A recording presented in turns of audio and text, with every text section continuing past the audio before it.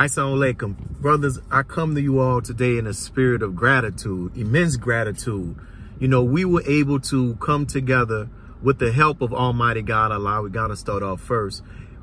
Also, with the help of our brothers and sisters from Austin, Texas, from Mosque number 64, there, 10,000 fearless first responders. They didn't come providing first responders services, but they came bearing the gifts, providing with so much stuff to be able to help those who were impacted by Hurricane Ida here in the city of New Orleans. And I can't thank Sister Christina and her husband, everybody that came. I'll be saying so many names, all of them, even the children who came.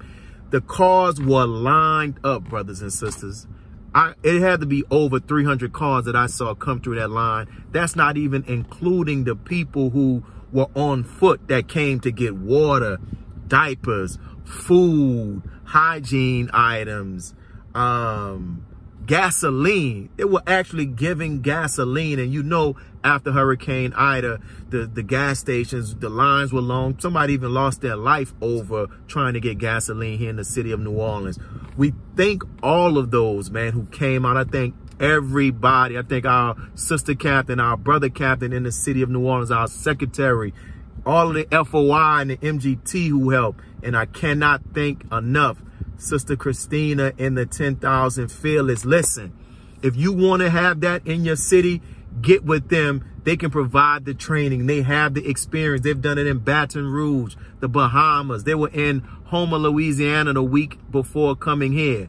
So please, you can see, if you see all of the stuff as you look through these pictures, to show that we came together to provide a service. And let me tell you this, our mosque doors have been closed for going on almost 2 years.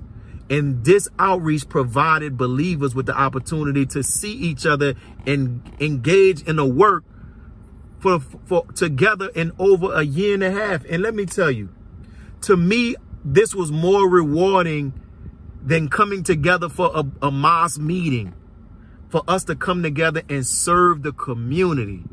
I got so much joy, as you can actually hear. We were able to provide people with cell phones who didn't have cell phones. And you see the images. There's so much going on. So thank you all. And I'm proud to see our brothers and sisters with the 10,000 fearless, the branch that there is in Austin that it came. And they're helping to make the Honorable Minister Louis Farrakhan's word bond. Thank you all. And may Allah continue to bless each and every one of you. Peace.